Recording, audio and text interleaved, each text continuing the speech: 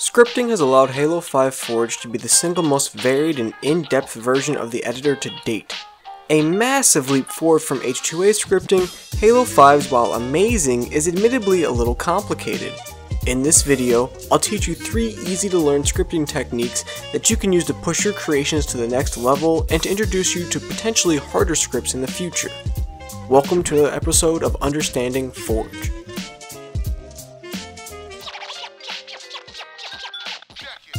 For the sake of ease, we'll be opening a door using 3 different scripting methods, all of which can be applied to a wide variety of different actions.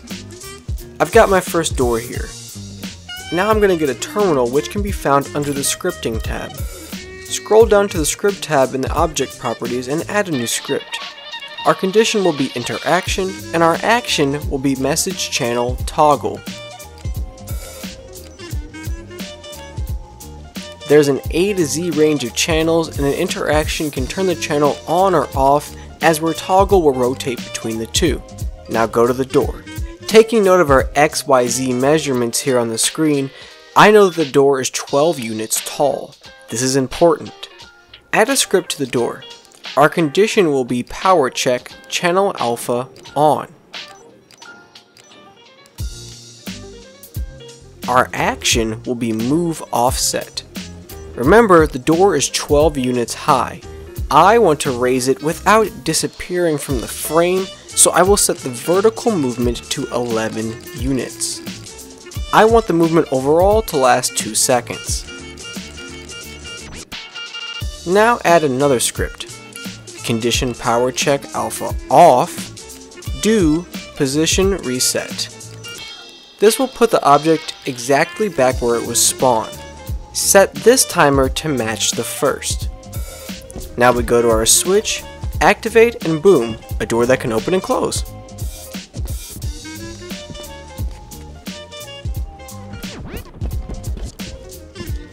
Now, if you don't want players to spam the door, you can set up what I call a safety. Let's return to our terminal and our script. Let's add another action and set it to switch interactive off. This will make it so the switch is unusable. Add another action and set this one to wait. Since the door moves for 2 seconds, I'm adding a 2.5 second cooldown on the switch. Add one more action, switch interactive on, and boom, the switch will be usable again. As you can see here, our ability to interact goes away and then returns. Let's start our second technique, scripts via destruction.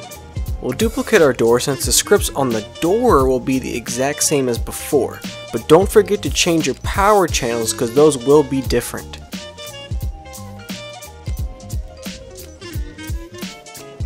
Next, spawn an object that can be destroyed.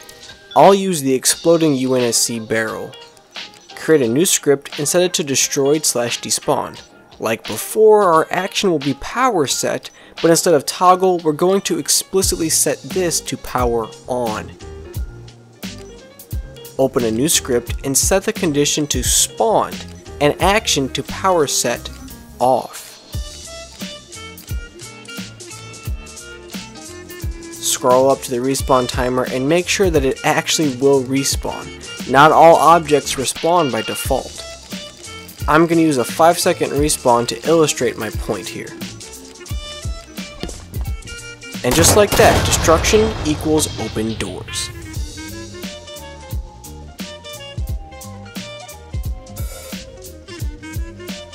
Let's start our third technique, scripts using zones and despawning/respawning items.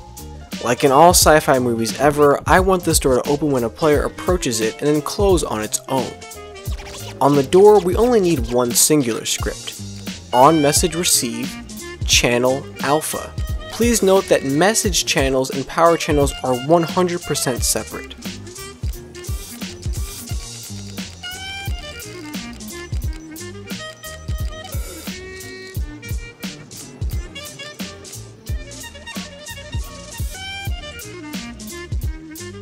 Add another action and set that to wait. I want the door to stay open for 5 seconds. so I set time to 5.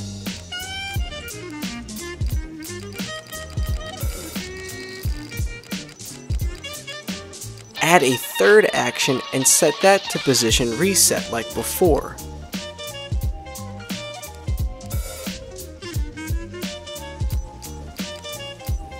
Now we need our zone. Let's go into the scripting tab and grab a script brain colorable. Change the physics to phased and define a boundary, i.e. the range for players to be in for the door to open.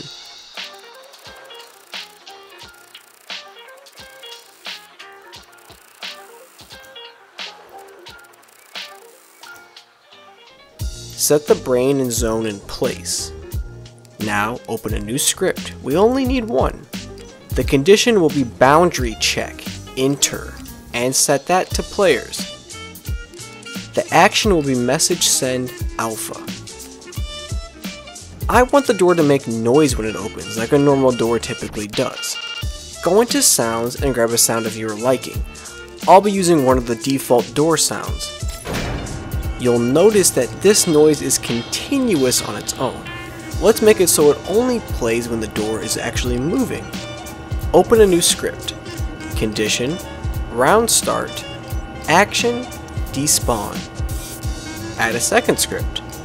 On message received, alpha, action set to spawn. Set this to force. Add another wait action equal to the movement time for the door. And finally, add a final action to despawn. Open a third script. This will control the noise when the door is closing. Let's remember that the door moves for half a second and then stays open for 5 whole seconds. That means by the time the door starts to close, 5.5 seconds will have elapsed. Our first action will have to be set to that time, so 5.5. Our second action will be spawn, so that the noise starts actually playing.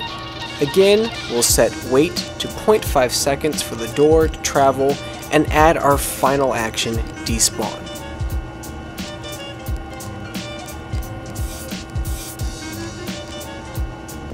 Once you're all done, you'll get this result.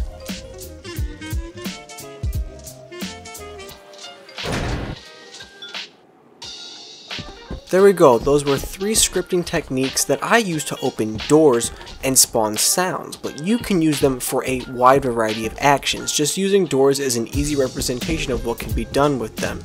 These are also great scripting methods to get you introduced into more complex methods of scripting, and now that you know these, you can adventure and explore on your own and learn more scripts.